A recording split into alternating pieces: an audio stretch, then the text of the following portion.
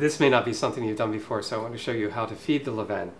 And it begins with, in my case, I keep a box of these plastic gloves on hand because the Levain is a very acidic culture by nature. It's not anything specific about my Levain, it's just the way Levains are. And if you handle it frequently by hand, sometimes the acids don't react well with your skin.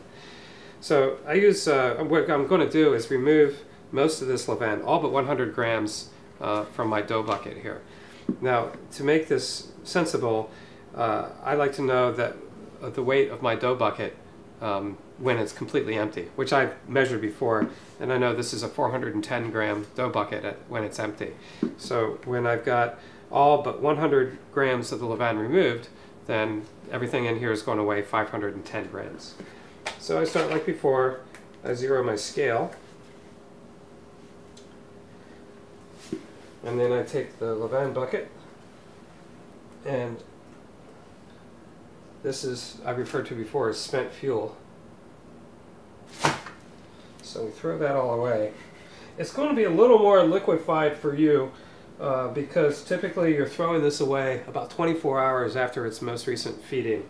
I'm trying to take advantage of the schedule of my day and my videographer.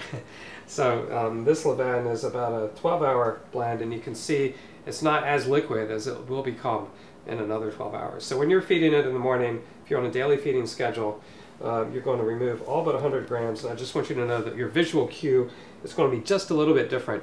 Mostly, what I want you to see is what 100 grams looks like in the bucket. This says 547. I got 410 in bucket weight, so that means I've got, that is 137 grams of Levain. So I'm not done yet. I need to remove another 30 grams, 37 grams, and that's about what I got there. Don't feel the need to be exact. I'm at 530 now, so I've got 120 grams. I'm getting close. You get the idea though. Basically you're removing all so that if you know your bucket weight, add 100 grams to that, and that's what you'll have left. That is 110 grams of Levain left in the bucket. That's what I want you to see.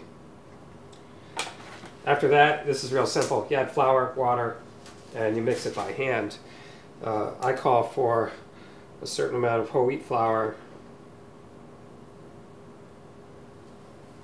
blended with a greater amount of white flour.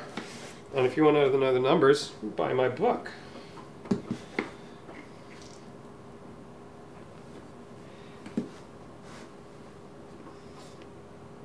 It's worth buying. It's a cool book. All right. And then I add water to it.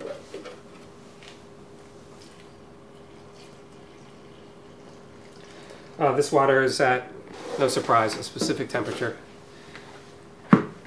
And then, like the other doughs, like everything else in my method, so we mix it by hand. One of the great joys, I think, of this method, this is less of the Levain than it is for the other doughs. So you may have noticed that the flour is weighed, the autolyse is mixed, the hand mix, the folds, everything is done in the same bucket. And you're not dirtying up a lot of equipment, so it makes it easy and clean. You see I'm just squeegeeing off the excess off of my fingers with my other hand. Et voila! C'est fini! We have the mixed Levain. Levain. You can pronounce it however you want. I don't like Levain. Levain sounds kind of French. Thank you.